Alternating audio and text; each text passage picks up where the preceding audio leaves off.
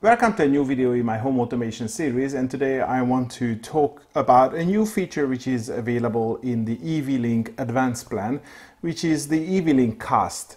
This eWeLink Cast is basically a web page which allows you to create multiple pages, and at the moment I'm only created a single page which is called the Office, and in these pages you can place your devices, and you can also place some manual scenes. So you have an easy dashboard from which you can control your devices. So for example, if I want to control the CH Pro, which is over there, I can just do it from here, and then it activates the outputs. Or the wall switch, which is down there. Oops, down there. The the sun shines on it, so you can't really see the LEDs, but actually it is on. So you can control these, and I mean, you might just say that I can have the eWeLink application to do the same. I think here the idea is that in this screen you only have access to the basic controls. So if you want to use it as a touch panel, maybe like a fixed mounted tablet like this one, then you can do that, and then whoever has access to this doesn't really have access to any of the settings functions, because all you can do here is go between the different screens. So you can have, maybe multiple tablets, and then one for upstairs, one for downstairs. You can control which devices are visible on each of them, which are the scenes that you can trigger, and it just makes a really easy user interface. And this is just a web page, so you can run it on any device. I have an iPad here, but maybe you can reuse an old phone, an old Android tablet to do this. And of course, if you just trigger on the scene, then you just get a message that this scene has been triggered. But it's fairly an easy thing. And as I said, it is part of the eWeLink web page design and the web access, which is only available in the advanced plan. So if you want to have this, then you have to subscribe to this plan, which I think it's $10 for a year. So it's not a lot of money, but you need to consider this. And of course, to set this up, you have to visit the eWeLink web page, where you can control all your devices as well.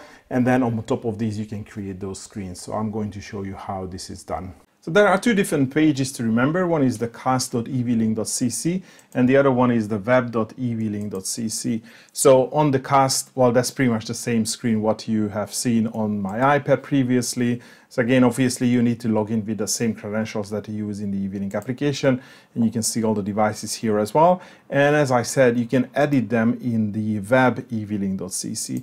The only other thing I wanted to say is there are different ways how you can make this full screen on either an Android or an iPad.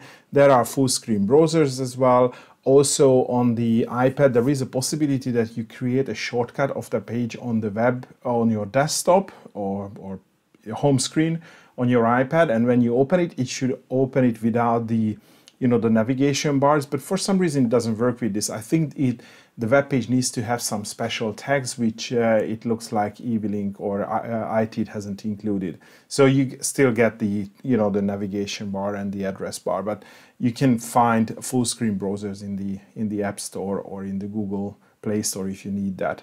So let me go into the eWeLink web. Again, I have logged in with my credentials. So I have my web dashboard as well, which I have covered in a separate video, and you can see that it has some of the new devices that I featured, and then it also has a couple of devices that are still not supported. For example, the NS panel is not yet supported, although I don't think it really needs to be here because there's nothing to be controlled there. But again, you can see all these different devices that I can switch from here.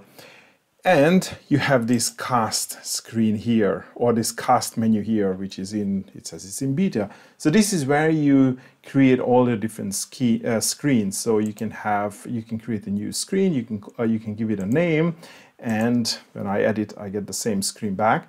So you can give it a name. So that's the name of your screen, which appears here. And basically you have two different options. You can select the devices that you want to appear in the screen, and you are not going to see all your devices here because you will only see the devices that are supported. So for example, I have my HMI wall screen here, and I was trying to add my L2 LED strip, but I couldn't, so that's not available in the list either. And at the moment, I can't even see the light bulb either. So again, there are some stuff that is not supported at the moment, but I'm guessing they would be supported soon. So I think at the moment it's pretty much like, you know, simple switches or multi-gang switches, which you can control this time. And then you also have the scenes. So these are all the scenes that are, you know, tap to start, so the manual scenes, and you can just select them what to appear, and they just appear as a, you know, separate buttons on the top. And you can also create a pin code for a specific screen. So again, if you have some security related stuff, you can put it behind the pin code. But that's pretty much it. So you make the changes and you save, and then you have a scene. So if I, you know, rename this to Office Test, and then I save, and if I come back here, then now it's called the Office Test. So it is really easy to set up, and as you can see, you can just visit this site and then you get this screen. Let me just rename this. So I think it's a nice and an easy addition to the application and this web interface. So you can just decide which one you like best. Again, I think the main point about this as opposed to the application is that it's a much simpler interface. You don't have access to settings, so you can give this screen or control to someone who you don't want to, you know, mess around with your settings. You just give them a set of devices and a set of scenes, and they can just trigger them. That's pretty much it. But I think that would be pretty much all about this eWeLink cast functionality. If you are interested, I'm going to leave the links in the video description. I mean, it's mostly going to be the link to the web version where you would be able to set up the screens.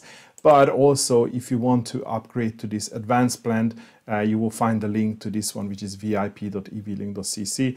And as you can see, the price for this is still $9.90 per year. And of course, you are getting some additional functionality that some of them I've already covered in separate videos as well. But that will be all for today. Thanks for watching, and hopefully see you in the next episode.